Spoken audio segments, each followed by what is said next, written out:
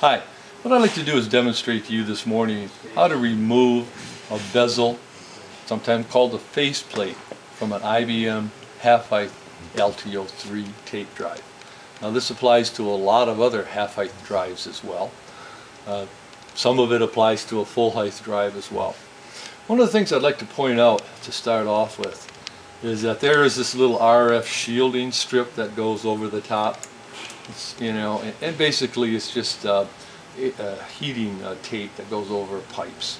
You just move that out of the way. IBM uses it for internal shielding.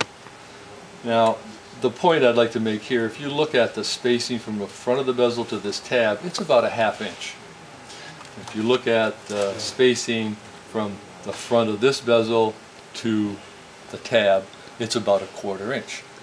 So having said that, you have a short end and a long end. Always on bezel replacements, if you're removing it, you want to start out at the long end. I typically use a small screwdriver like that, and you just push the tab in a little bit and wiggle the bezel back just a little. Then get the other tab and move it back a little more, and then you can remove this side. It has the long tabs, and then this side comes out with the short tabs. Fairly simple.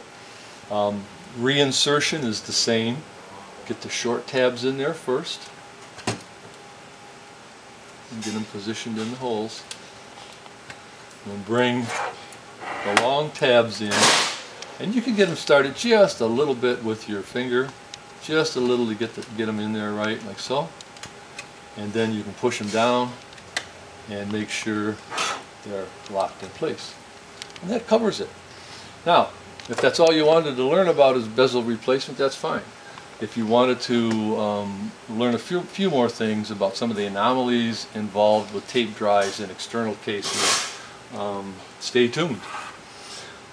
Once we take off the RF shielding on this, you'll see a sign underneath these particular drives saying the maximum length of the screws used in here is 2.5 millimeter. So, the screws that you took out, make sure you put them back in.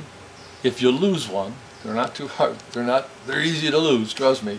You can't put anything longer than a 2.5 millimeter in. So that applies on both sides. And you won't see it with this RF shielding over it, but you know it's there. The other thing is that on a server, for example, you may have some jumpers on these pins here. And all this is the SCSI ID setting. It's a binary system with a base 2. So no jumpers on, it's 0. One jumper on the first setting is 1. Take off the jumper off the first pin, put it on the second pin. Now the SCSI ID is 2. Put one on the first one and the second one, SCSI ID 3. So if you have that, take a picture with your cell phone just to make sure you know how those settings are, and then compare them. They're a very small jumper. That's all they are, that big. They're kind of tiny. Just make sure you get them back on in the right place. Now, if you have this device in an external enclosure, you're going to have actually a plug that's going to plug into the SCSI ID. Now the plug is keyed. It's got a little tab on the top, and you've got a hole on the top here, so you can insert that only one way into that particular setting. So, and then that controls the little thumb switch back here for the SCSI ID. One of the most other important things to do is this power connector. The power connector itself fits in, only can fit in one way, and it's keyed a little bit. You've got some round ends on top and square on the bottom. So you look and you say, okay, the round ends are on the top, square ends on the bottom, sticking the power connector in here. Now these guys can be really tough to get out. And they have a couple little ears you can see on here, and those are where your fingers go to grab it. And you wiggle it sideways. Okay, I'm going sideways with it, wiggling the plug out this way. What we've seen some people do is try to take the plug and wiggle it up and down. Well, it's not designed to be wiggled up and down. The tolerances are real small, so it's designed to come out this way. If you wiggle it up and down, you may have a tendency, and we've seen this happen a lot, to break off the bottom of this connector, just the plastic part of the connector, off the motherboard.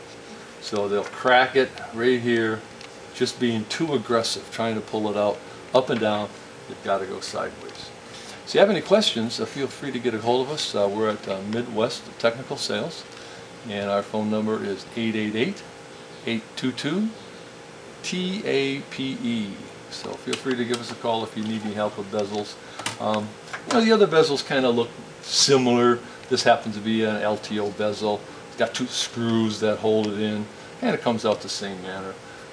Last thing is this flap here. That's what breaks on the LTO3 half-height bezels. These little tabs break off, and it's a real flimsy design. Truthfully, this flap is nothing more than a cosmetic piece of material. It does nothing to stop dirt from going in. It does nothing to impede the airflow. And actually, when you insert a tape into it, it just pushes it out of the way, and it makes it look cosmetically nice. So if you're looking at it, take the tape out, it looks like this. You're happy. Flap is broken off. It's going to look like this. No flap. Absolutely has no effect on the drive. It's purely cosmetics. So don't be too worried about the flap unless you have a cosmetic thing that you'd like to do. Hey, thanks for watching. Appreciate it. Take care.